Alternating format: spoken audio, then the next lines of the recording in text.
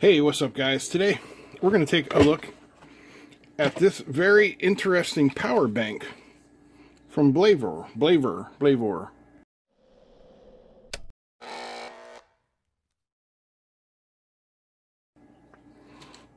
So I want to thank Blavor for sending this out to us free of charge for our consideration.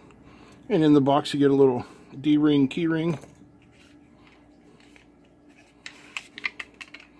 a USB Type A to Type C adapter, the manual,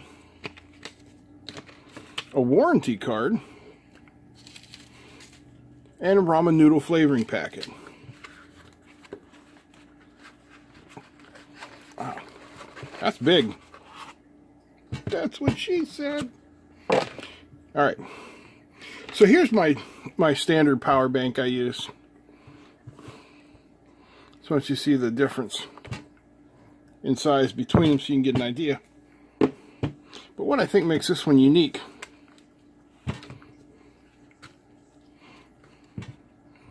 is that it is a solar charging bank, and if you can see right there, can you see the lights blinking? It's charging right now. Let me turn off these overheads.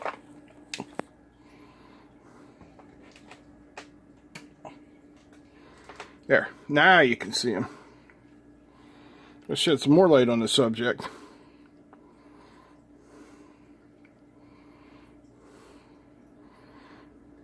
So we've got 4 separate panels there.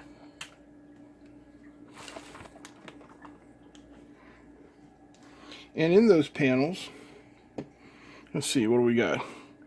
1, 2, 3, 4, 5, 6, 7, 8, 9, 10, 11. 11 cells. So if we assume, you know, half a volt per cell, what do we got here? 1 volt, 2 volt, 3 volt, 4 volt, 5 volt, 6, 7, 8, 9, 10. So we're assuming 11 volts. These are probably in parallel. I really don't want to tear this apart because it's going to belong to one of you when we reach 100,000 subscribers. Yes, this is going to be another prize in our 100,000 subscriber giveaway. Their claim is 20,000 hours of capacity. We're going to find that out.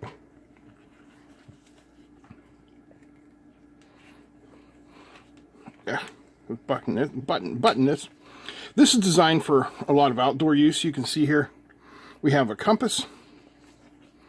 And we also have a flashlight, and then this is more like a LED flood type light.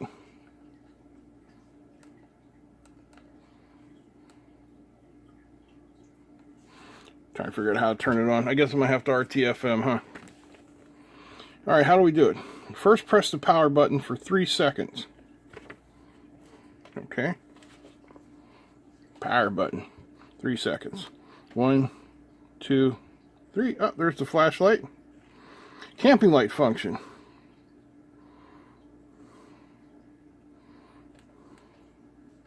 There's our camping light. Quite bright. Short presses adjust the level.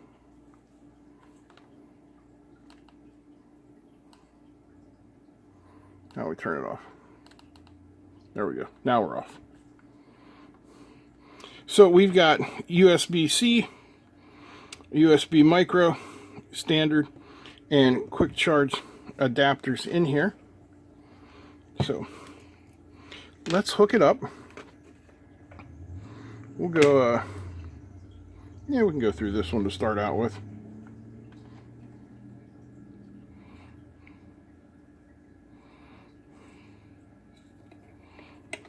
Nope, that one's not going to fit in there. So we'll go with this one.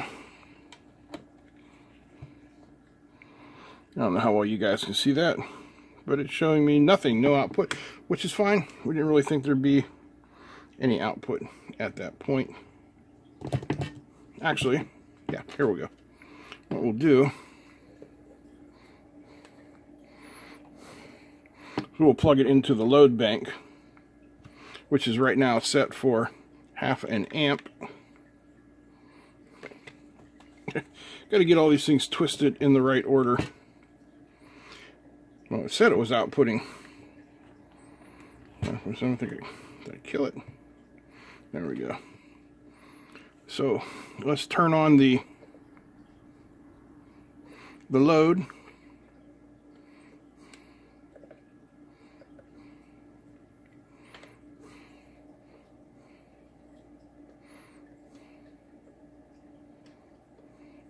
Come on, load, turn on.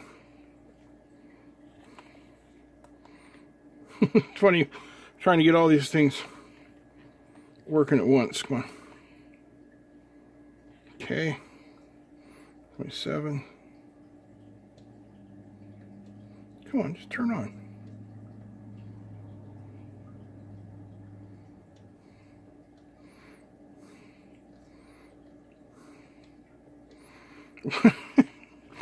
It doesn't want to turn on because there's no active load here. Okay, we're having fun. One moment.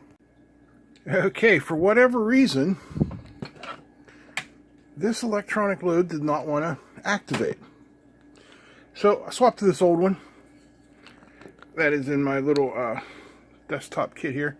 And as you can see, it's putting out 4.96 at half an amp. That's 2.48 watts. And in the 30 seconds or so it's run, it's put out 0.009 amp hours. So I fully charged this before we started, and I am now going to fully discharge it, and we'll be able to see what it is able to put out before it completely dies. So we want to put that on amp hours, and we'll see what she has to say when she's done. I imagine this is going to take a few hours, so I'll be back when it's over. Well, that took some time, but it's finally done. You read what that says? It says 3059 amp hours. That was the second time through. This thing only counts up to 9999, so that would be 13,061 milliamp hours. So a little over 13,000 milliamp hours.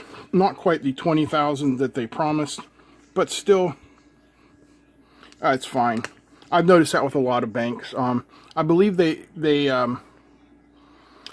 base their stated capacity on the actual cells of the battery, and then when you do go through the 5-volt converter, you know, things are going to change. So our next thing we're going to do is we are going to hook this guy up.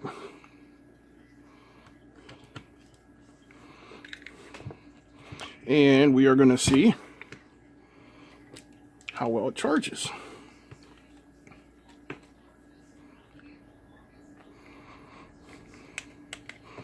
So let's see if we can't charge Powerbank to Powerbank.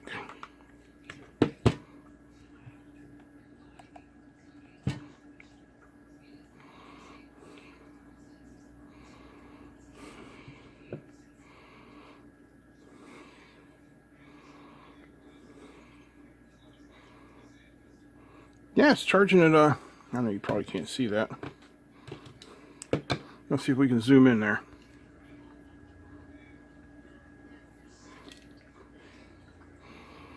.3 amps at 5 volts, and that's out of the standard USB. Let's switch that over to the quick charge. We'll see what happens there.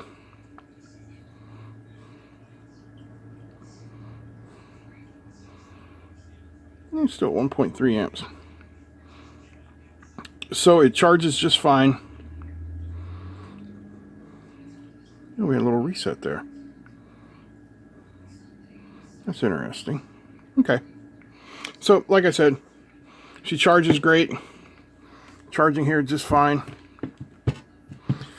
The one thing I don't like is they put your power indicators kind of underneath of there. They might have been better here, or even on top there. something like that along those lines. But that's a minor thing. All in all, I like the Powerbank. It feels rugged, well constructed. I like the camping light. I think that is a really nice feature. You know, when you have the ability to charge this thing in the wilderness, so to speak,